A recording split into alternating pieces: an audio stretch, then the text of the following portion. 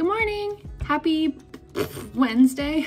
I just thought I would take a minute, or I should say set aside time really, to kind of put together a day in my life as a content marketing strategist type of video to kind of show what that looks like to me in my professional life. I just thought I would record what I can today. I don't know how this is gonna go. I've never done one of these vlog thingies before, but I'll kind of walk you through a little bit of what I'm doing right now. There's a like this audio event going on my LinkedIn right now. I don't know the people hosting it super well, but I know one of them well enough. I met her once, maybe twice.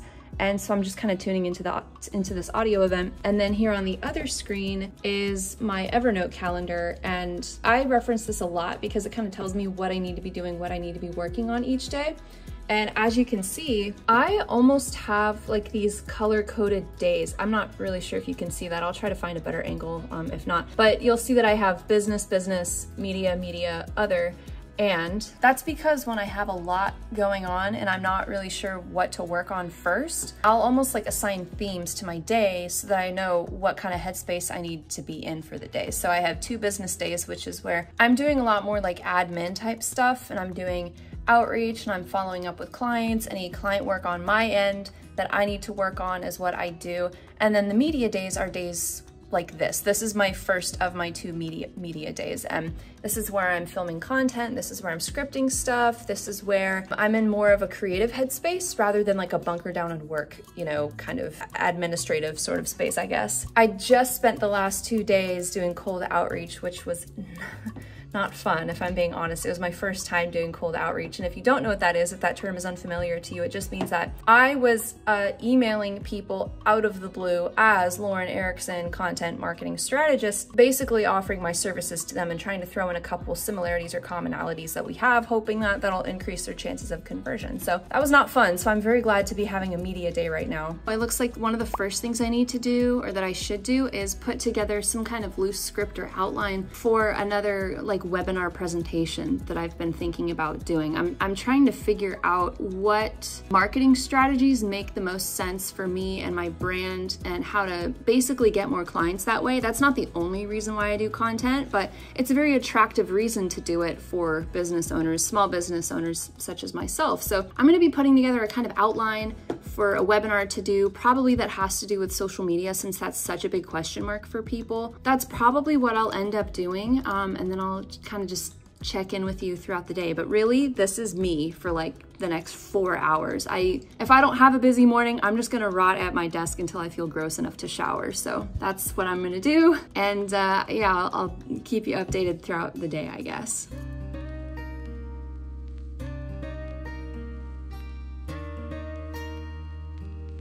Alrighty, so I just got done finalizing a script that I think I might actually record today. Sometimes that does happen. Sometimes I'll make a script, find that I have time, and go on ahead and record it that day. And this one is gonna be about 10 ways writing a book and starting a business are similar. And I feel like I've been kind of struggling with content a little bit, with coming up with stuff that I think will be engaging enough. And this one I feel pretty halfway decent about. So I think what I'm gonna do is shower, get ready, and then go ahead and film this and knock it out.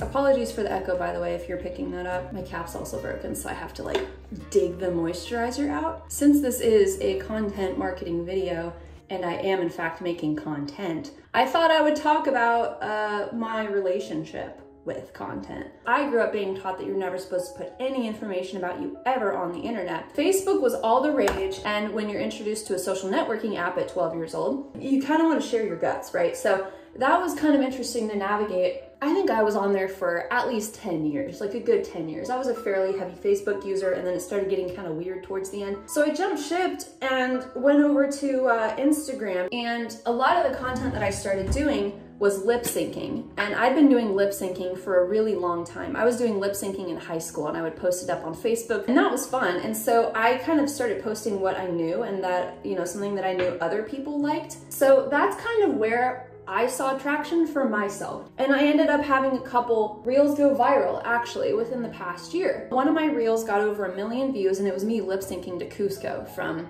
Emperor's New Groove.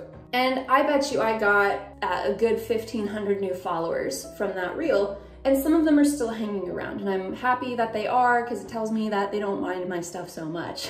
But what I found is that when people start following you as a result of a viral video, it's almost like they subscribe to you because they think the rest of your content is gonna be like that, when really it might have been like a one-off thing. Maybe it is part of a collection of very similar types of content. But after that, the engagement kind of went down and it's slowly kind of been petering out since then. Like I think I went from 2,200 followers, I think I'm down to like 1,600 now. And it doesn't bother me so much. The people who want to see what they want to see from me are sticking around, and the ones who are leaving are the ones who maybe aren't my target audience anyway. And that was kind of my first-hand experience with engagement over following, because I personally would rather have 500 very engaged people as opposed to 2,000 very passive people, or even 1 million. And since then, I still dabble on Instagram, but since then I've kind of moved over to YouTube. The shorts that I was making, the lip syncing reels that I was making on Instagram, I was like, why not just upload it to YouTube? So very, very passively, that's what I was doing. And I did that for probably a good year. And then when I went back and took a good look at the people that I had attracted, it was like 300 people, I would say. And at the time I was like, whoa, like I thought I had like 100 people or something following me. So that's kind of where I revisited YouTube again, and I was like, you know, I should probably start posting more stuff on it because people are here for a reason. I've always wanted to get into the YouTube game. I just didn't really have much of a reason to. I had stuff to say, but no one was there to listen to it. And pretty much since then, I've sort of gradually, I've made myself stick with it enough to see the kinds of reactions that I'm getting with people. And I personally started to see that around the 500 subscriber mark. And over the course of 10 months, from let's say July of last year to May of this year, whatever that is, my subscriber count had increased by 300%. Just by posting once a week. But because I care more about engagement, I calculated I think it was like the view count or something like that, and that went up 800% in the past 10 months. And I calculated this using a spreadsheet that I have. I think I got it off the internet for like $5 or $10. I am not a spreadsheet person, y'all. So since then, I have designated YouTube as my primary platform, and I really do enjoy it. I genuinely do like making content on YouTube. I still shudder thinking of labeling myself as a content creator, but I kind of am one, I guess, if I had to like classify it myself. I still don't love that term, but it is the most recognized one, so I do use it. When I'm in a group setting, I don't really talk much. I just kind of observe, I guess. I'm not trying to be cool or mysterious by doing that. Sometimes I genuinely don't have anything to say, so I won't say it. When I did have something to say, the person who talked the most and or the loudest always got the more airtime. So I think that was even more of a reason for me to lean more into blog writing and journaling and writing books, because the thing about a page, a blank page, is as intimidating as it is, it will never interrupt you. And what's interesting now about sort of my own personal evolution with communication is that I can say what I want to say finally, and get a word in edgewise, and they can't interrupt a video. If I have something to say now, I can say it exactly in the way that I want to, and it still counts. That's just my thoughts about it. I thought I would just chat with you for a quick minute, almost like on a personal note, how this has kind of shaped my life, or the kind of relationship that I have with it. Okay, now that we're back in the office, sorry, I just climbed stairs and I'm a little out of breath. I think what I'm gonna do is go on ahead and get started with making my video. Hang with me. But I'm gonna set you up right here and I'll just be over there doing my thing. So you can just sit tight, watch how the magic happens. Here we go. My setup pretty much consists of me cracking open the blinds to get a little extra natural light in, and then from there I pretty much shove the computer up to my face, tilt it, increase the viewer size or whatever, put the camera behind it, put my microphone on a box, and get to work from there. Oh, and crank up my chair to the highest level because my tripod doesn't have a lower setting. This is not a beautiful setup, but I just finished 10 ways writing a book and starting a business are similar. I hope goes over well. It's a little bit different from the stuff I normally talk about, but so what I'm doing now is I'm gonna save everything and get it organized into the folders that it needs to be in, and pretty much go from there. If I have the time, I like to get into editing right while it's fresh in my brain. I might at least try to get it set up today so I have a starting point when I am ready and able to work on it. I think I've got some other stuff that I want to follow up with today. Where did I put that folder? Oh, did this thing save? I don't remember if I saw it save. What am I doing? Yes, it did. Full transparency, I have not monetized yet on YouTube. YouTube is my primary platform that I consistently upload stuff to, and you need at least 1,000 subscribers and 4,000 watch hours within the past year in order to be eligible for monetization. And I think I'm inching up to 3. So part of the struggle with content that I make is that I'm trying to find ways to increase how long people watch my videos for so that I can kind of fast track monetization on there. Even if it's $1, I would be happy. But that's been the hardest part for me, is just finding relatively consistent stuff that people will want to watch. Apologies for the abrupt transition. There wasn't really a good way to end that last video, but this is what it looks like whenever I edit my videos. I use Adobe Rush. It's free and it's got all the basic stuff. But what I'm doing now is I'm pretty much syncing up my external audio to the video, and I really pretty much go through the entire video doing rough cuts to get like a loose idea of how I want this video to be framed, and then I'll go back in again and do more granular editing. So that's pretty much what it is, but right now I'm just kind of setting myself up for success to work on it later. So that's pretty much it.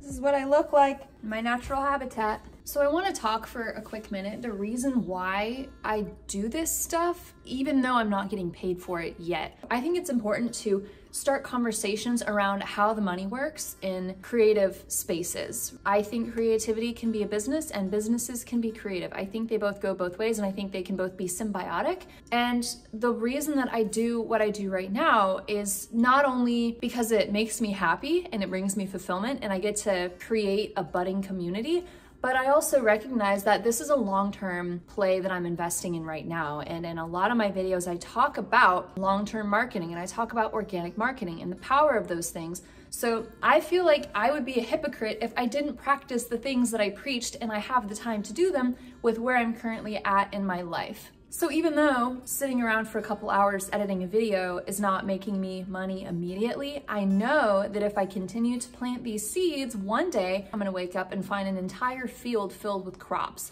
And it is a gamble. I mean, there's definitely no guarantees, especially when it comes to the creative space. I feel like you're just kind of going off of instinct, you're doing your research, you're making educated guesses, you're getting hyper clear, or as clear as you can be, on the kind of stuff that your target audience is wanting to hear, and making attractive content around it with strategies and with metrics and goals in place. By doing this, I'm not only practicing what I preach, right? I'm not only setting myself up to create another stream of income eventually, it's also a method for lead generation for me too, to lead into some of that more immediate business stuff that I do when I'm doing cold outreach or when I'm working with my clients. All of my contact information is on my YouTube channel. People can get my email address, they can go to my website, they can see the kind of stuff that I do, they can ask me questions. You can ask me questions at any time. And by showing up and practicing what I preach and making content as a content marketer, I want to show up not just authentically, but also as someone who demonstrates that they can follow through and that they are consistent and they work hard. There's a lot of different reasons why I'm doing this, even though it looks like I'm just goofing off. To the untrained eye, or to someone who,